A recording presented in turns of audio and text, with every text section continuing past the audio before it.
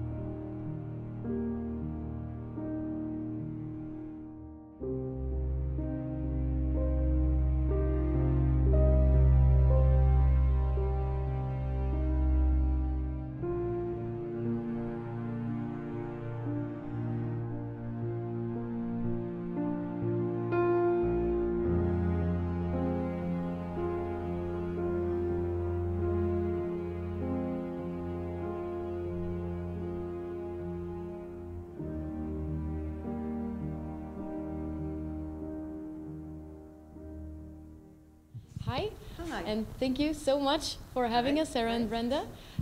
So what is this exhibition about, the North Sea Lake about? Well, it's about, basically it's about immigration. It's about the idea that immigration isn't a new thing. Immigration has been going on for millions of thousands of millions of years, yes. And but it's become very topical in the news recently. And it's as though it's a new thing and it's as though it's a completely negative thing. And we wanted to look more into the positive aspects of immigration. So we began by looking at Norfolk as a whole and how Norfolk had benefited from immigration from over the years, from the Bronze Age, Iron Age, Stone Age, right through to contemporary times. And we found that the Vikings were a vital part of that integration.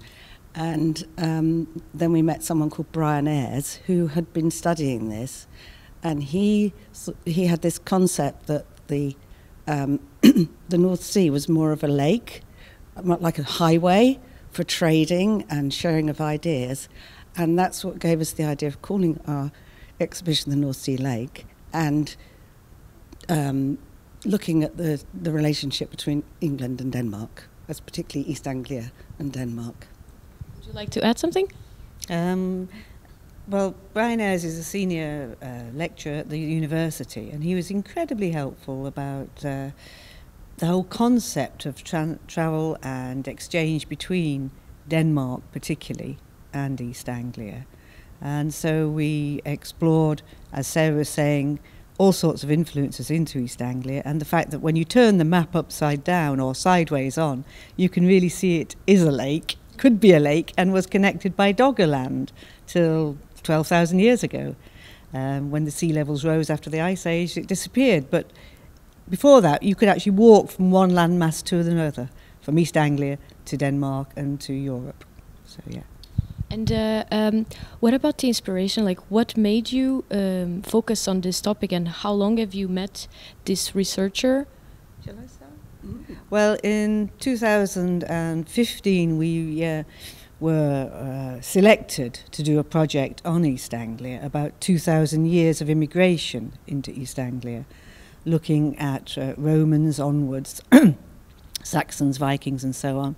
So that sparked our interest in really looking at it historically, and then looking at the artifacts in the various museums in East Anglia.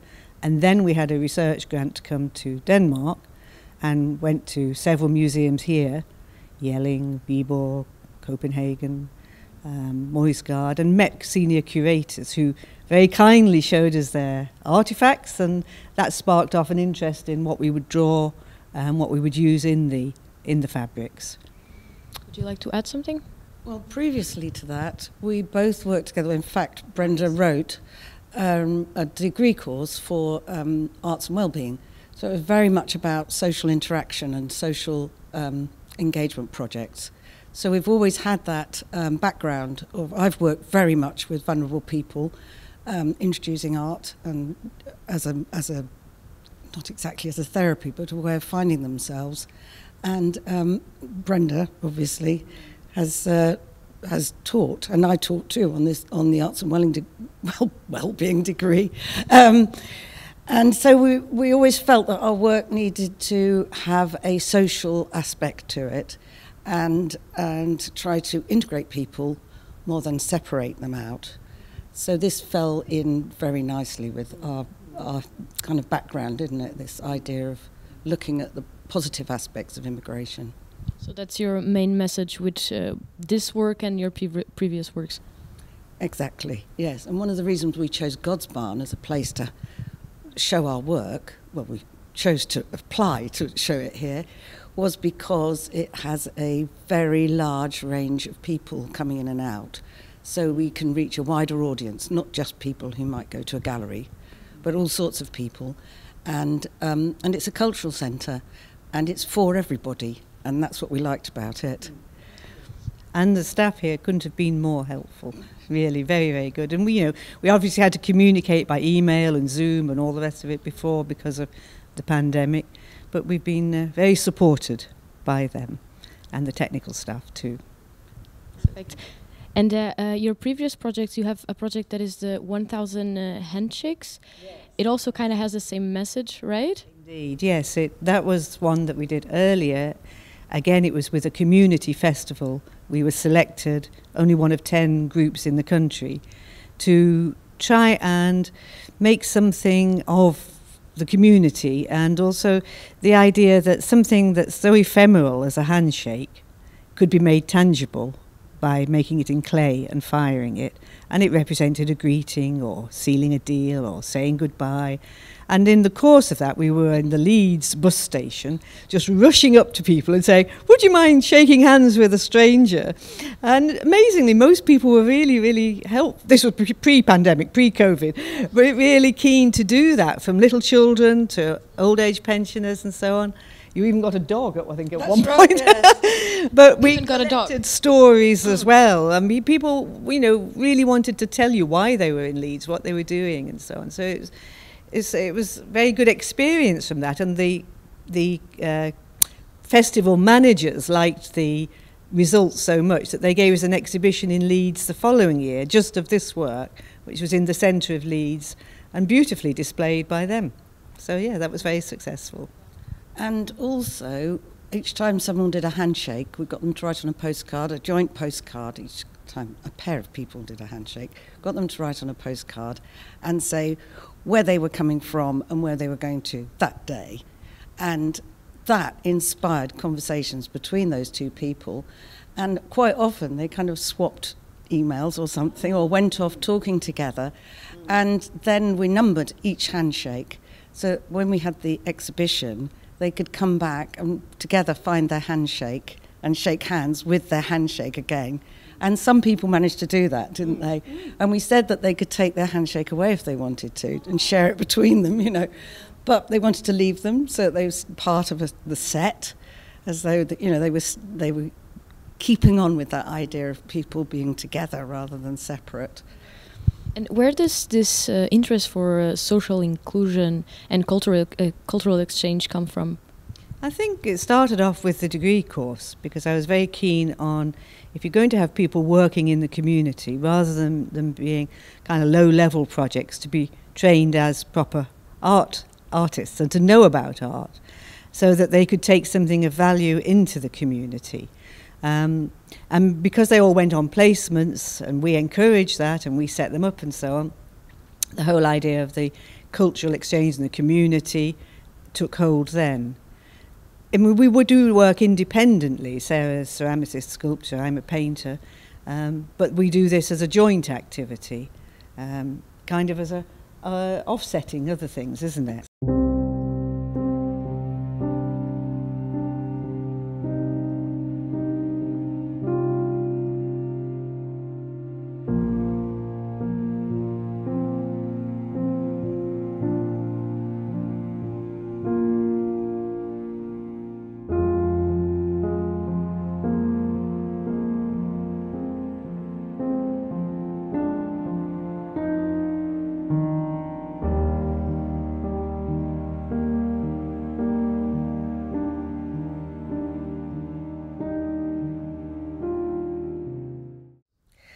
Yeah, so initially we were working together, and because it was an art course, we were marking the students' artwork together and having these amazing conversations about their placements and their artwork. And we discovered that we had sort of a joint interest in several different aspects of art and social engagement. And when we stopped working on that course, we missed those conversations so much that we decided we'd meet up once a month and just go somewhere and see what happened, really. Not with a plan to work collaboratively, just to have those conversations. But as those conversations evolved, we discovered that we had so much in common. And when this opportunity came up to do a project for Norfolk 2000, we just thought, well, we have to do this together. And it's evolved from them. And we had this sort of basis that we were working on, where it had to be fun and it had to be enjoyable and not too stressful, because being an individual artist can be quite stressful and anxiety-making. But I don't know about you, Brenda, but I find that working together, you feel much more relaxed about what you're doing, and things like coming here to Denmark and putting a show up is much less stressful if it's shared with somebody else. And it's like an adventure. Yeah. Yes, absolutely, because working in your studio on your own can be quite lonely week after week. So it's very nice to have a contrast and to share ideas and to take risks or try out things that you wouldn't normally do in your own practice. So although I have a knowledge of printmaking, I'm not necessarily a screen printer per se. And likewise, you know, there are other aspects for you, aren't there? Neither of us are like group people, really, are we? In the way we work, we are very individual in our own art practice, and to collaborate is quite an unusual thing. Very unusual. I've never done it before, and neither has Brenda, as far as I know. I think it works because we're friends, yes, as well as colleagues, and we have known each other for 20 years nearly. And so we've built up an understanding, a bit like an old married couple, really. You know, so honesty between us, haven't we? Yes, which is really important. Yes, yeah. But you continue to write on to work on your own projects. Meanwhile, yes, I'm preparing for a big show next summer of my paintings. I'm working independently, but sometimes things from this will spark off ideas that can be taken into that work. And yes, and I haven't got any exhibitions coming up, but I work in galleries, and during Brexit I was in an exhibition in Germany, and more to do with my ceramics and my sculpture. But it's interesting how working on this feeds into our own work, whether it's colour or form or the concept. You can't help but find that it's creeping into your own work in a good way, in a really beneficial way. Yes, so it really opens your mind and helps you to think much more laterally about things. It is an adventure, isn't it? Yes, it is, yes. And what about the materials that you work with? Well, in this work, the drawing I did over there is basically inks and bleach. And there are some downstairs which are using that, and oil pastels, paint. I usually work in oil paint on canvas, you know, if I'm doing work for an exhibition, but also have a strong drawing interest. This work is shared between us. We've done separate sheets, and the screen prints we work together on the fabric downstairs. Is that? And you were doing the ceramics part? Yeah. Yes, yes. But the thing is about that is that things I've discovered from, well, first of all, because we were teaching on this arts and wellbeing degree, we both have an understanding of a lot of different processes and materials. So we could bring in the things like the printing, and because we have this wealth of ideas, we can introduce different aspects into our own work. So, for instance, I do a lot of printing and a lot of layering on my ceramics. I'm not trained in ceramics. It's something I've learnt by myself, which is really good for me, I think, because I haven't got any restrictions, any idea of rules or anything like that. And the same with our screen printing. We work very intuitively, yes. And we worked for a while at a screen printing place in Norwich where you could do large pieces. And they were fascinated by the methods we used because we were so relaxed in our use of screen printing, which is actually normally a very quite tight, process-driven way of working. Yeah, we were coming at it from a fine art point of view rather than a technical screen printing point of view, which usually, you think of posters, you think of repeat designs on fabric, the traditional way of using screen printing. We decided to work more intuitively and place the imagery where it felt correct on the fabric or the piece of paper. And how does it work for you to work together? Like, how do you do the pieces together? Do you brainstorm before? Do you share your tasks? How does it work? I think we do a lot of talking beforehand, thinking about ideas, eliminating ideas, what's not going to work very well, what we can actually do independently and what we can do together. So, for instance, with the screen prints, like, the ones downstairs, we both drew collected imagery, photographed imagery. Then we would select the colours, place them, and thinking, having quite a key in terms of what sort of colours we wanted to use with which fabric. And with the screen printing, if you can imagine 3 or 4 meters laid out on a table, we would go along each with a screen in our hands and say, oh, I'll put that one there, oh, I'll put that one there.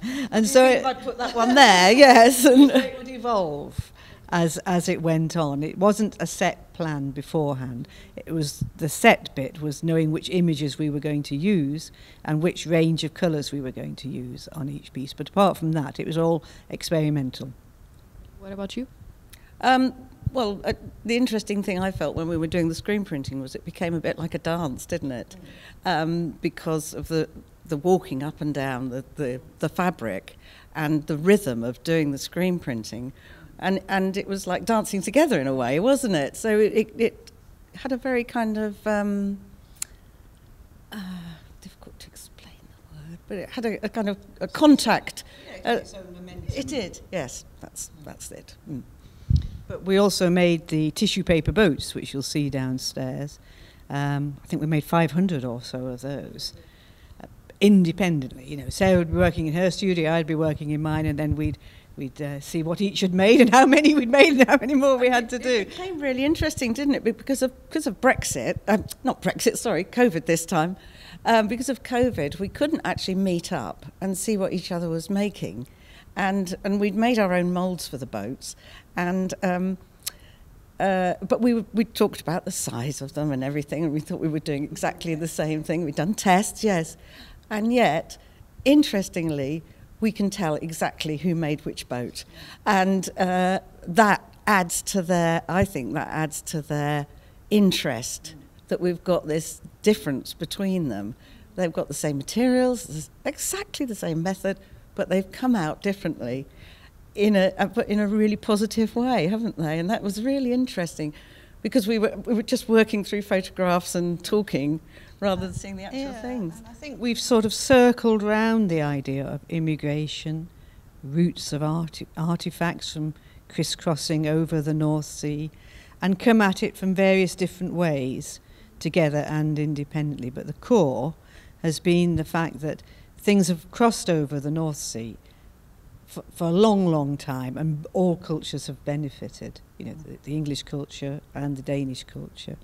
And that's what we're really kind of keen on as a very positive aspect, if you like, of not only life now, but life in the past. It's always been so. And although we've concentrated on East Anglia and Denmark, it actually can be viewed on a more global level, in that, you know, wherever there's sharing of ideas and things, usually people benefit much more than the negative aspects, if there are any of it. Yes, that's it. Do you feel like there are some type of barriers right now, like what type of things are contributing to this social, historical, economic barriers that we feel nowadays between East Anglia and Denmark or Europe in general? Well, obviously Brexit hasn't helped. I'm not so sure about barriers between Europe and Britain at the moment, other than political. I think on a personal level, we seem to have quite a lot in common with Denmark. Obviously, we've had shared history and shared kings and so on, in the kings and queens in the past. But I think, no, I think there's, with Europe, there's still quite a lot of... I think the problem with Britain is it is an island, and it is going to be more and more isolated, really. So we want to do everything we can to not let that happen with us, personally, and our outlook on things. And it's interesting now, because on the media in England, people from Europe aren't spoken about as fellow Europeans, they're spoken about as foreigners. And it's very much that sort of divide and rule aspect that seems to be going on, rather than trying to join together and benefit from our similarities. And about the exhibition, what has been the feedback so far?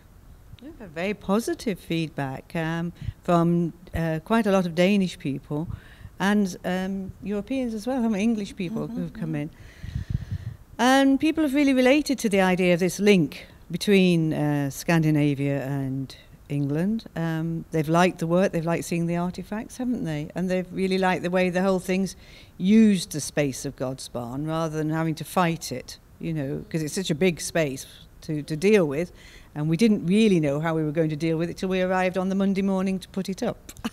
And that evolved too, didn't it? Between us, that was us working together again. But what's been also interesting is the stories that people have brought to us about their links between Denmark and England, and how they really appreciate us looking at this aspect of it rather than the negatives. Are there any other projects that you're currently working on, or are you planning to take this exhibition back to England and show it there? What's the plan? Yes, we are planning on taking it back and showing it. We're looking at several venues. Some are on the coast, because in the north of Norfolk we've got the King's Lynn with the Hanseatic League, which was with Germany and Scandinavia. We're looking at places like Ipswich and Norwich. We want a good venue of a good size, so we'll see which we select, really. And hopefully similar type of venue to this, where it's not actually a gallery, it's a venue that also increases people's growing relationships with each other.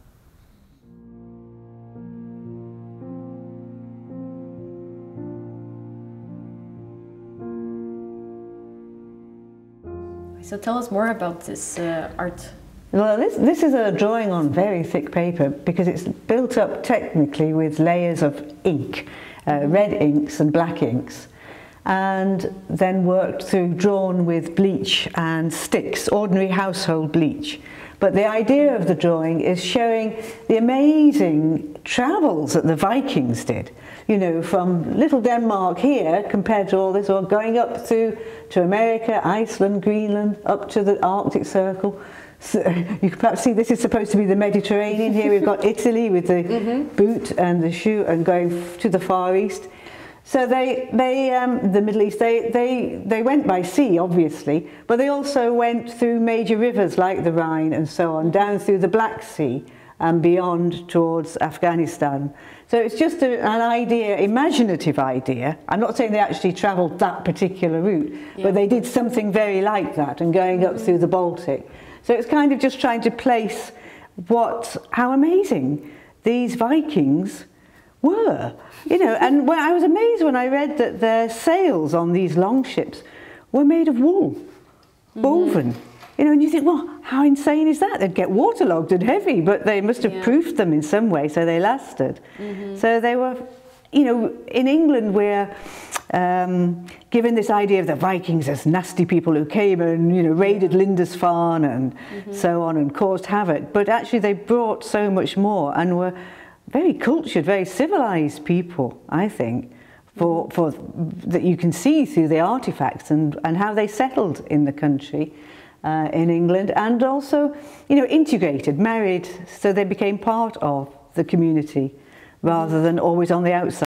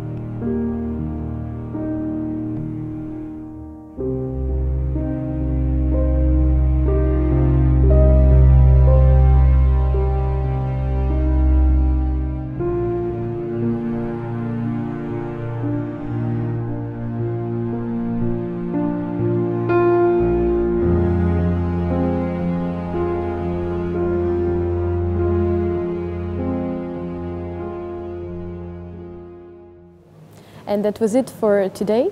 Thank you for staying with us, and we hope you enjoyed this time with the artists Sarah Caputo and Brenda Unwin as much as we did. See you next time.